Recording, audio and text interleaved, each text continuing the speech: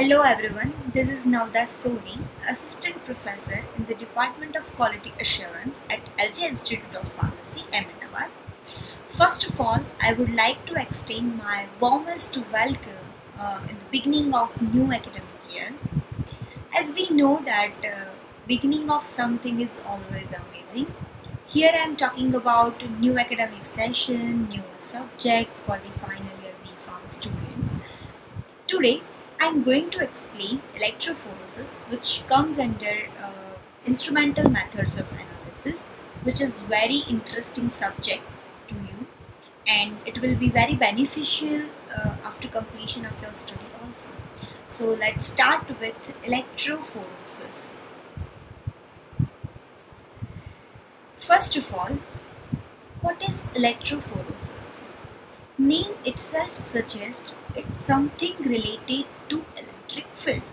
Okay, so here electrophoresis is the physical method of separation in which ions in the solution separated based on their size and charge when subjected to an electric field. So there's a charged molecule and the smaller and larger molecule get separated with the help of electric field.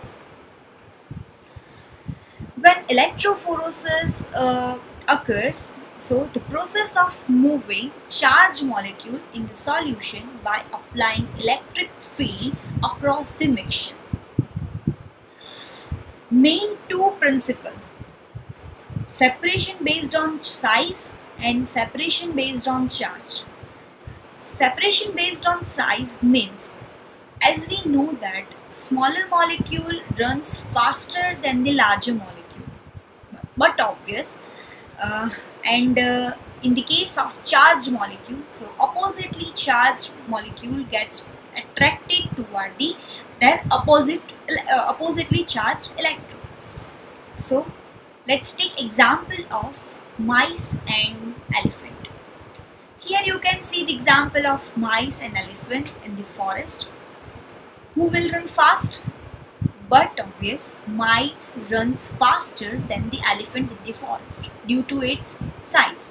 So smaller molecule runs faster than the larger molecule. So according to size, small and large molecules will separate it out. Smaller molecule separates first, then after larger molecule will be separated.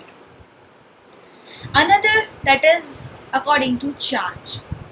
When charged molecules are placed in the electric field, they migrate towards either to positively charged electrode or negatively charged electrode. That means either attracted towards anode or cathode. Here you can see the example of NaCl. And solution containing NaCl. So Na plus and Cl minus ions are formed. Na, that means sodium, containing positive charge, and chloride containing negative charge. So sodium attracted toward the cathode and chloride attracted towards the anode.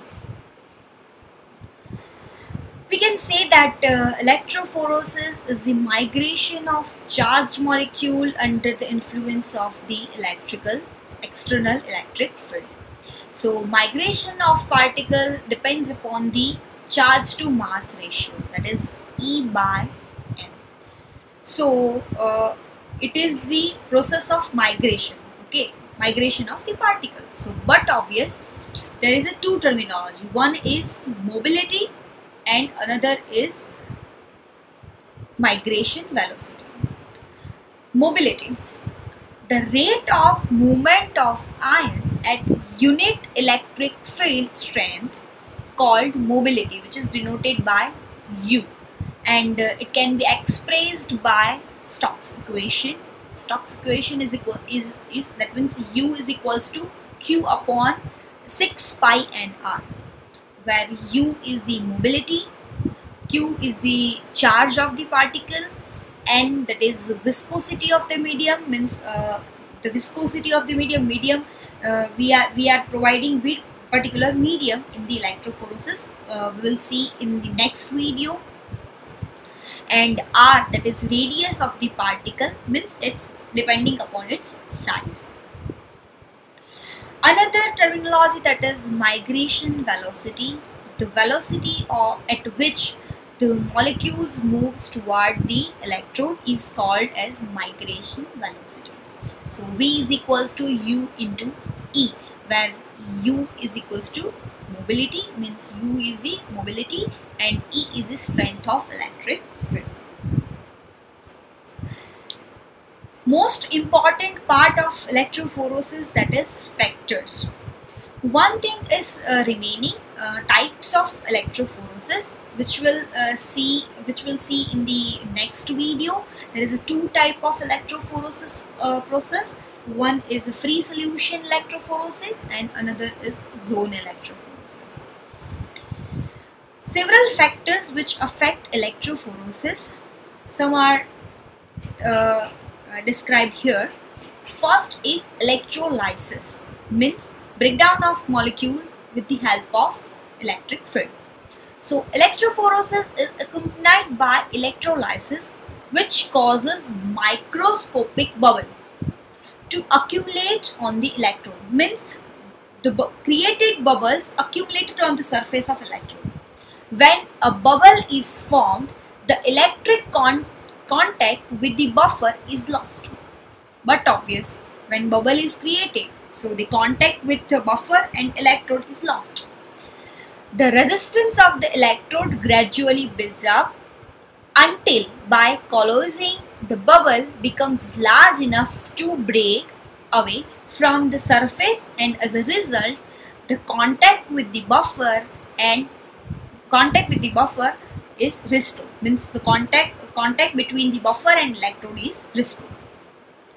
This effect of electrolyte can be minimized by the continuous replacement of particular buffer in the electrode chamber, but it is a quite tedious process and it is not always possible because of the expense and technical difficulties of providing sufficient volume of the buffer in the electrode chambers. Another factor, that is ionic strength. What is ionic strength? So the activity of coefficient of ionic substances. Ionic substances means samples containing molecule having charge, and so the ionization can be done. So the activity coefficient of ionic substances in the solution are influenced by the concentration of the solution, okay, and by the valency of the ions. Thus, when pH of buffer changes, the ionic strength must also change. Means pH is changed, so ultimately ionic strength change. Remember one thing, Henderson-Hasselbalch equation. Earlier in the pharmaceutical analysis 1, in the B.Pharm semester 1, there is a one equation, that is Henderson-Hasselbalch equation, ionization equation. Okay, so there pH, if we are changing pH, so ionic strength will be changed. Hence, it is necessary to take pH into the consideration when the ionic strength of buffer is calculated. The electrophoretic mobility is approximately proportional to the reciprocal of the square root of ionic strength.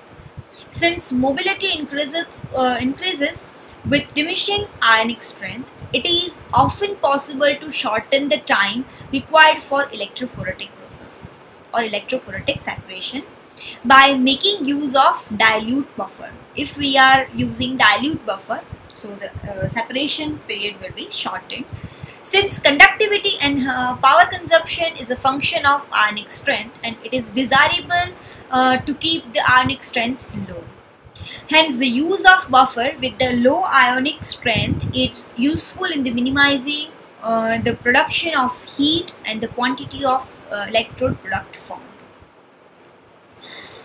Third, that is pH and other chemical characteristics. as I said earlier, if we are changing pH, so ultimately ionic strength will be changed. So the electrophoresis process is disturbed. The electrophoretic mobility is greatly affected by the pH of buffer, particularly when the sample is either weak acid or weak base, because the pH established is degree of ionization. In case of amphoteric compound like proteins, like amino acids having both positive as well as negative charged molecules.